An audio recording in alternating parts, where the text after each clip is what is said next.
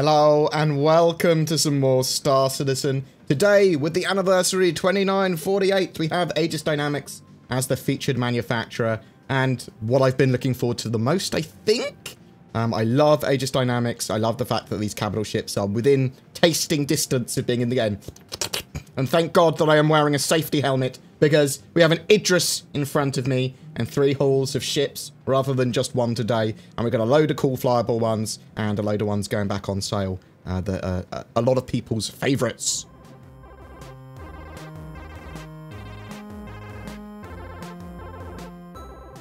So yeah, the Idris. Let's go down and take a look. I mean, we're not going to be able to see much. I don't think we can get inside. I haven't actually tested yet. You're experiencing it with me. We've had leaks about the Idris all week. Can I? Is there an invisible wall? There's an invisible wall! So yeah, this is the Idris M. You can tell that by the giant railgun on the front of it. However, the Idris K is going to be available for Idris P owners. And basically what that is a... an invisible wall, mate. The Idris K is going to be like a... I think it looks like a $250 upgrade pack, which gives you a big energy beam weapon. And that's going to be a beam weapon rather than a laser. So it's going to be constant. Obviously, it's going to take a lot of power to use. It also upgrades some other parts of the ship. It gives it a missile turret, and it upgrades a load of the normal turrets to point defense systems, basically giving a slightly more military feel. Oh, no, we can get down. We can get further down. Let's do that now. It looked like it was $250 to me. I don't actually own an Idris. I know some people think I own every ship. I really do not. Oh, no. Oh. He's fine. Good. The landing gear is about as big as most of my ships. Actually, significantly bigger. What am I talking about? Oh my god. So this is obviously not the finished asset for the Idris. It's still a work in progress. They are going to polish the hell out of these because they are in Squadron 42. Probably the Stanton, though. I know it will be very, very slightly different. By that, what I mean is the assets inside will be laid out very slightly differently when it comes to props, and there might be some like slightly different systems inside that would make it slightly more unique than an off-the-shelf Idris M. I think Morrow's literally tweaked some of the systems and stuff like that, for example. And obviously it's going to be like effectively a tier 0 super high quality asset. I'm not really sure what to show you with it. It's too big for me to get a proper look at. And I can't get inside it. Turrets are massive.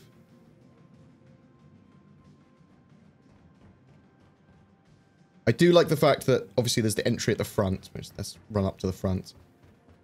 Not the best camera work in the world, admittedly. But you get my charming dulcet tones.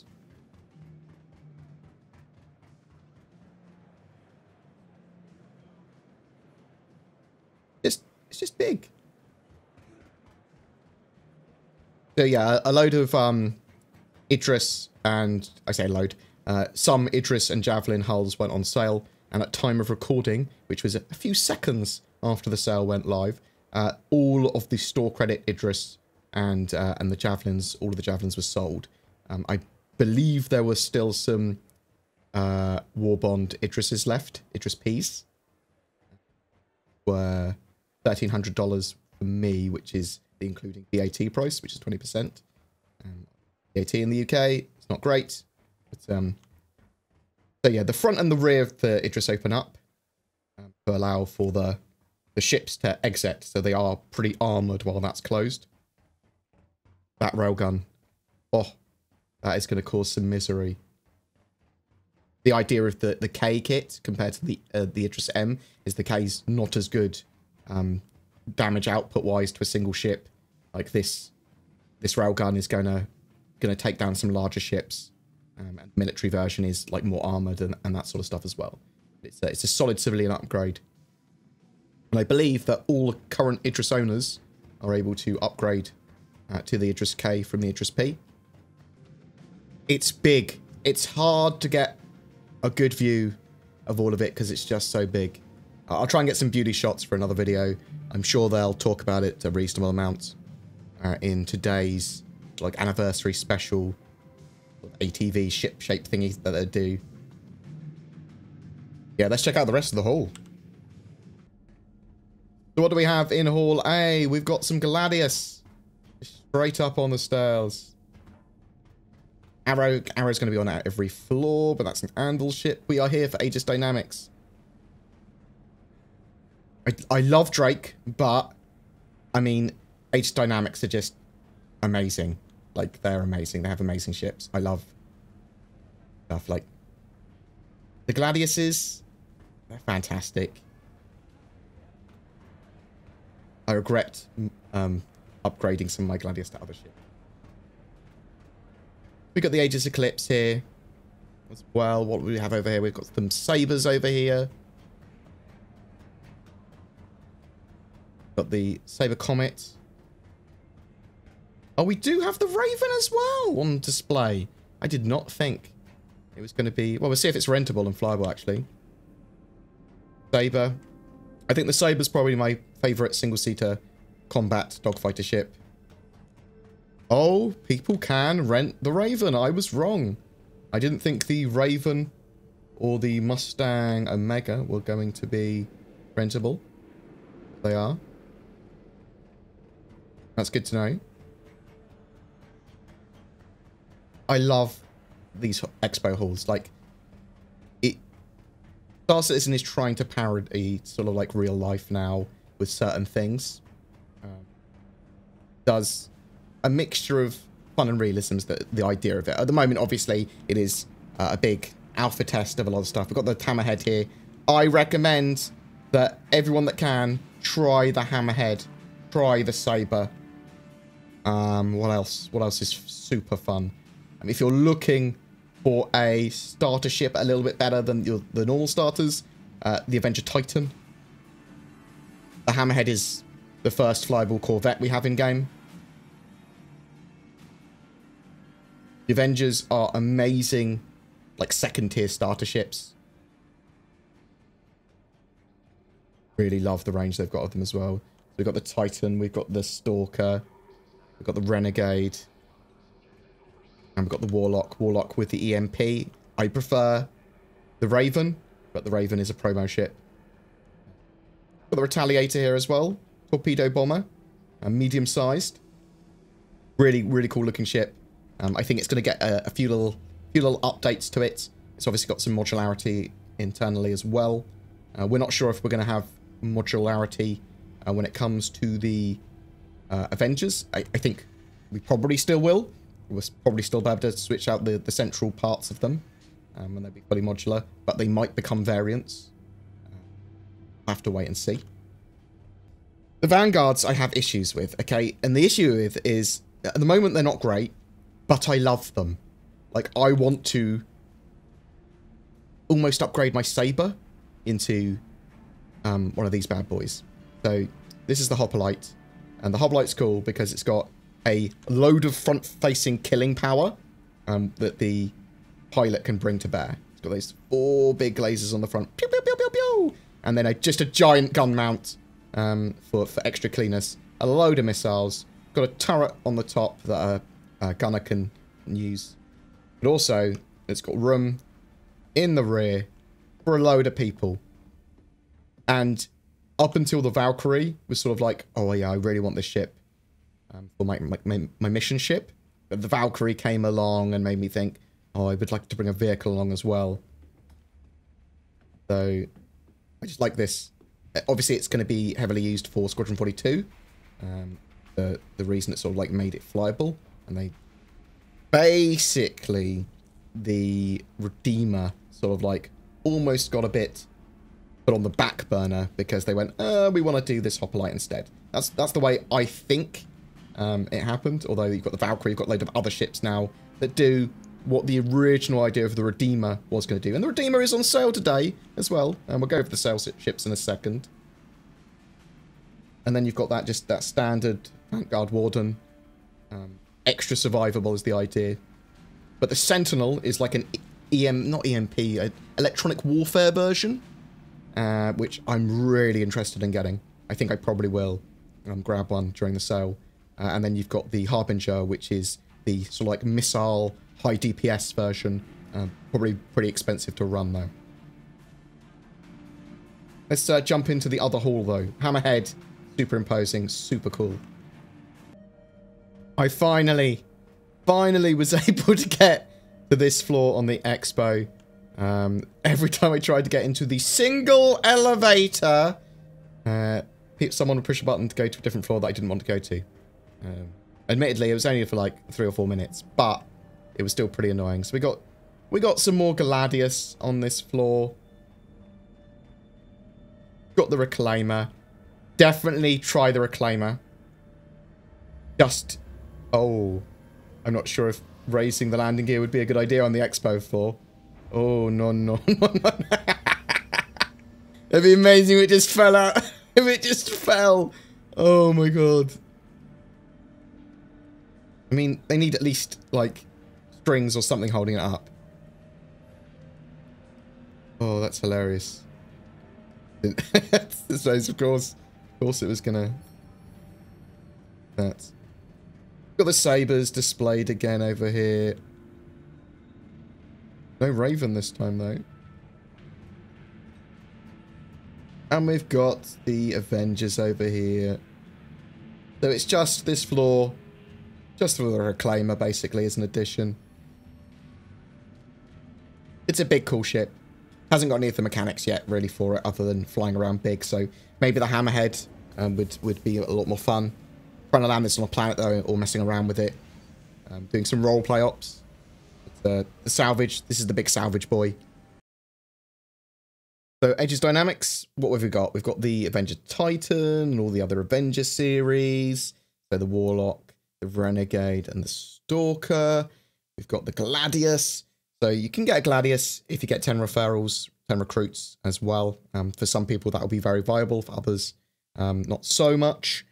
But the Titan is very high on my list at the moment of ships that I recommend people potentially upgrade to. See if there's a starter pack sale on the 30th. The 1st? It'll be the December 1st. Then maybe upgrade to that if you're looking for something a little bit better than a normal starter ship. Saber, love the Saber, especially now that it's only $170 and the Super Hornet's $185, I think. I prefer the Saber to the Super Hornet personally because I just like the idea of agility and stealth and more high-tech components.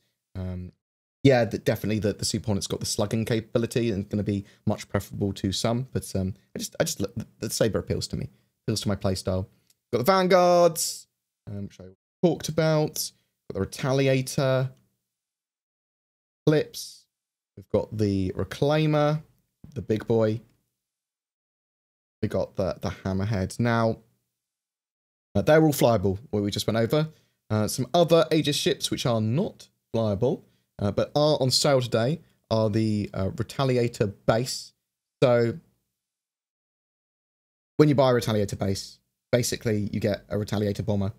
The Retaliator base is supposed to be sort of like you can then customize it with modules internally.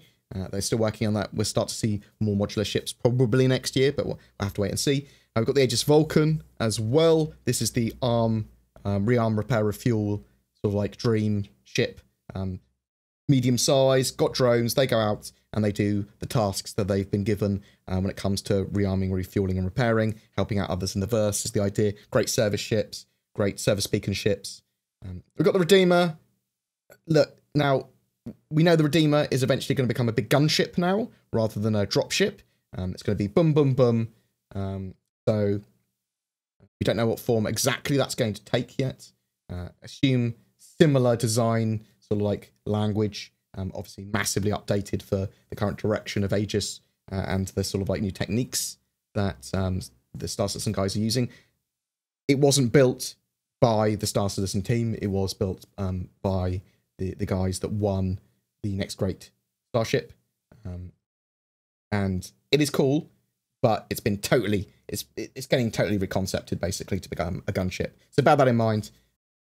We've got the Vanguard Sentinel and the Vanguard Harbinger as well. I might pick up the Sentinel myself. I like the idea of a much heavier sort of fighter, not a dogfighter necessarily, but something that is able to rip apart ships in an engagement if it gets the correct sort of strafe on them.